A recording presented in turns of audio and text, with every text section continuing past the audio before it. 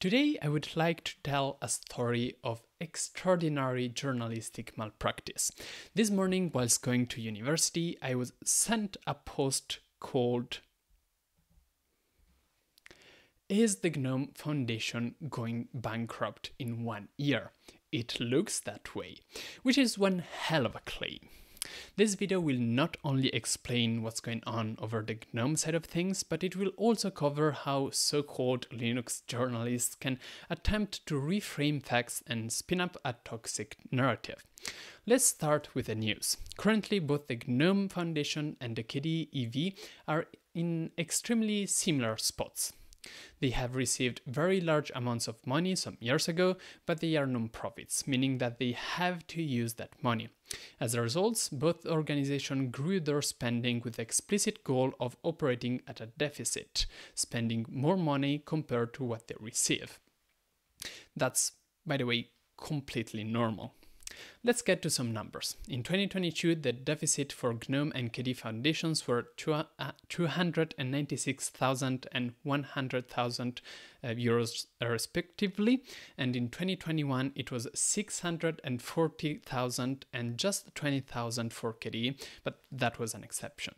The challenge that both KDE and GNOME are facing right now is, now that we have mostly burned out of a large chunk of money that we received years ago, how can we reduce the deficit, maybe even go back to earning money and preserve as much as possible of the previous operations? Well, the first obvious answer is, let's do more fundraising. KDE has organized a very big fundraising for Plasma 6, for the release of Plasma 6, with the goal of extending the number of people who donate to KDE as KDE memberships, people who donate every year. We started off with something like, 50, maybe 100 members, and now we have 1,092. I just cannot read numbers today. This directly translates to maybe 120 to 130,000 extra euros of extra income every year, and maybe even more than that. We've also considered hiring a fundraising manager, which could handle this kind of initiatives for the future. And GNOME, they did that. They knew they had to either raise more money or cut back on the spending, so they decided to hire somebody that had experience in, raising money. And that would be Holly Million. I don't know how it's pronounced, I'm just gonna go with Holly Million.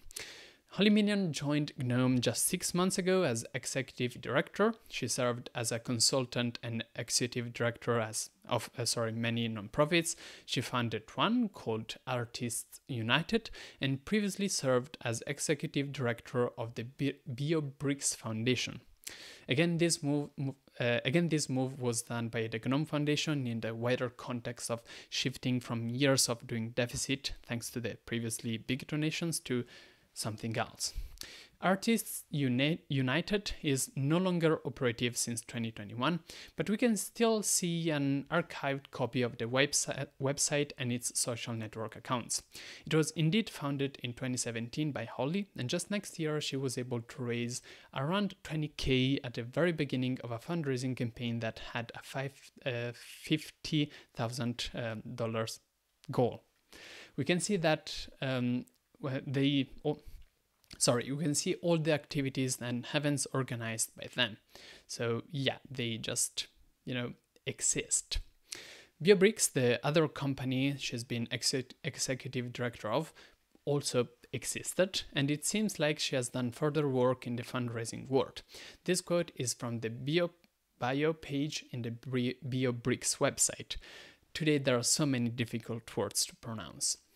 In 1997, she secured funding for her Academy Award-winning film, A Story of Healing, and today she continues to raise money for an eclectic mix of independent films.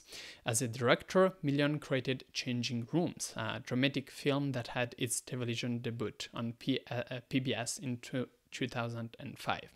She was the producer and director of a bunch of other, admittedly small films, and she has a Master of Arts from Stanford University and a Bachelor of Arts from Harvard University.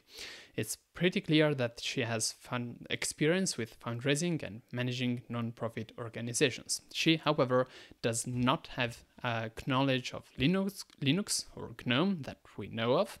I think the main focus of the GNOME hiring team was to find someone with great experience in fundraising and managing non-profits, and that was valued more than knowing what GNOME does. And honestly, I can fully understand that decision. And we finally get to 2 days ago when the GNOME board president, Robert McQueen, published an update from the board covering the finances, strategy, and future of the board organizations, and so on. This contains many technical points, such as the decision to elect 2 more people to the board in order to have 9 people instead of 7. Volunteers, by the way, board members are not paid. And what raised most concern was the financial situation. McQueen shared that the GNOME Foundation has an internal policy that specifies a minimum amount of money to be kept in GNOME's bank account at all times. The idea is that if anything happens, if income goes down, we still have at least some money to pay for at least a year. After 3 years of deficit from the foundation, they have hit that minimum amount, meaning that from now on, they won't be able to spend any more money compared to what they earn. As a result, Holly has prepared a break-even budget to be approved from the board in October. That budget will dictate the spending from the next fiscal year, and again, it's break-even, so that the GNOME Foundation keeps above or a little bit below that minimum amount of money in the bank. We can only speculate how much that minimum amount is. We do know that towards the end of 2022, the GNOME project declared to the IRS to have $854,000 in savings, and assuming that they've been spending money at the same rate as 2022, they should now have more than 400,000 euros or dollars. There's also $42,000 in receivables that should bring that total up to almost $500,000. This is purely an estimate, and the actual number might be likely higher, since McQueen talked about the foundation already being more careful with spending. Even if that number was correct, however, we shouldn't be particularly surprised or worried, as the GNOME Foundation has had this kind of money in the bank before, with even higher expenses and incomes compared to today. In 2011, a bit of time ago, they had roughly $350,000 in the bank. Meanwhile, Holly has been preparing a variety of fundraising activities that will be launched in the coming months. There will be a development fund to allow people to donate towards GNOME development. There's professional grant writers working to apply to government and private funding opportunities, further work with corporate sponsors, and so on. The goal here is to make sure that GNOME has to cut as little as possible from what they are currently doing. They have to break even in the next budget, so the more money they have, the more they can keep up whatever they were doing before. GNOME did recently receive $1 million euros grant from the Tech Sovereign Fund, but that came with a contract on how to exactly spend that money, and it's going to happen all in this fiscal year, so it won't have a significant impact on GNOME finances at all. We can see it as a bit of an extra that allowed to hire people during this year to work on accessibility and more. Most importantly, though, GNOME is not in any financial danger. There is no fear that it's going to go bankrupt. There is a clear plan ahead within the board. There's still money in the bank accounts. There's still the usual income. They know this was going to happen, and that's why they hired somebody experienced in this kind of things. This does not mean that we can or should stop caring or stop asking the KD Foundation about more details on the financial situation. It's still something which requires some careful handling. But no, the GNOME Foundation is not going to bankrupt in a year. Neither is KD, which is in a similar, they have similar finances, I think, roughly. And that was the news. It was not particularly exciting, was it? But now we get to the fun part, because come on, you just have to let me have some fun. I promised I would talk about journalistic malpractice, so let's do it. But first, a word from our sponsors, which is nobody. Or almost. So I'm doing this live stream and this recording using that capture card, which was very kindly sent me from Slimbook. I actually tweeted it that I wanted to buy it, and they sent it for free. And it's a 4K capture card, which means that I could record 4K. Right now I prefer to do full HD 60 FPS, but it does 4K. So it's pretty cool. Now, if you see the video as bad, that's on me.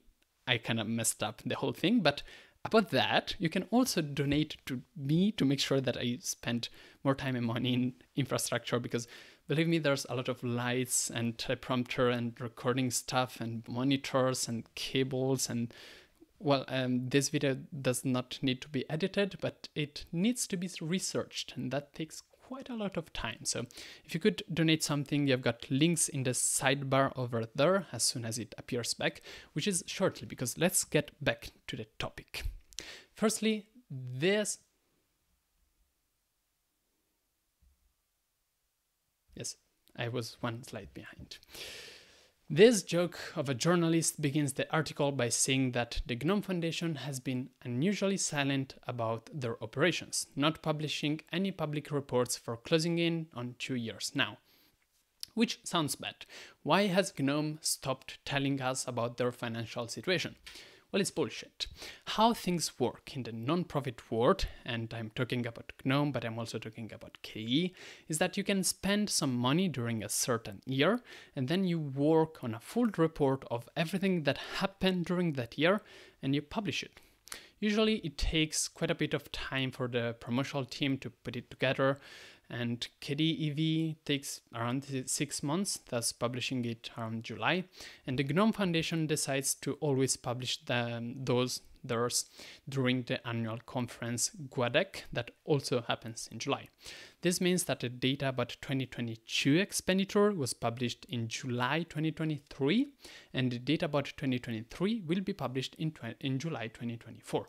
This is completely normal. It's what KDE does, it's what GNOME does. It's always been like that since 2016. Before that, they had another weird thing, but that was weird. There's literally nothing weird going on. We just have to wait 3 more months and then we'll get last year's data. Then this guy summarizes the whole discussion about hitting the minimum amount of money in the bank in this simple statement: GNOME has run out of money. Which is bullshit. Running out of money means running out of money. Whereas we can still easily estimate the GNOME Foundation to still have around €500,000 in their savings. The commentary about this whole thing is so high level that after presenting the 2021 expenditure numbers, he says, "Notice how the expenses far exceed the revenue? Not good. Boy howdy, it is deep in the negative." Which, sure, let's just forget about the fact that non-profits have a legal requirement to actively spend their revenue, and they are required to do deficit if they have too much money. Let's forget about that. But then, still in the same article, he tries to estimate the current reserves of GNOME through IRS reports. However, it completely leaves out the amount of money that GNOME has in non-interest bearing accounts and only focuses on the savings in cash investments. The distinction is there because saving accounts are still interest-bearing accounts, meaning that the GNOME Foundation is rightfully earning interest on that money. However, they also have €89,000 in non-interest bearing accounts, such as their checking account. And this is still not counting the $42,000 that GNOME has in total accounts receivable, which is the outstanding invoices that the GNOME Foundation expects to be paid. Due to all of these mistakes and oversights, this Linux journalist comes up with a total estimate savings of €296,000 or dollars, I don't know, which is way too low of an estimate. And finally, it justifies the title of his emitter blog post. if the numbers he gave were correct, and they aren't, and if the GNOME Foundation were to keep spending the money at the same rate of 2022, and they won't, then they would run out of money completely in April 2025, completely disregarding the fact that Holly has prepared a break-even budget. But of course, he also starts attacking Holly. He says that her only previous job was professional shaman, completely disregarding all of her actual work experience that I've outlined earlier on. He says that GNOME is in total silence about future plans, even though McQueen's own post talks about the changes in budget and the new fundraising events. And finally, all of this is blamed on politics by showcasing one Twitter post from the GNOME vice president that simply said that inclusion, sustainability, and diversity were the focus of one discussion with Olli. I don't even know what to say. The rest of the article is ramblings, attacks on the Linux Foundation, and further fear, uncertainty, and disorder. Now, according to McQueen, Million has worked on a detailed 5-year strategy plan that will be shared by the foundation over the coming weeks. This is great news, and I'm really looking forward to hearing it. Till then, this is Nico Loves Linux, and I still hate people who intentionally present made-up fact and numbers. See you soon.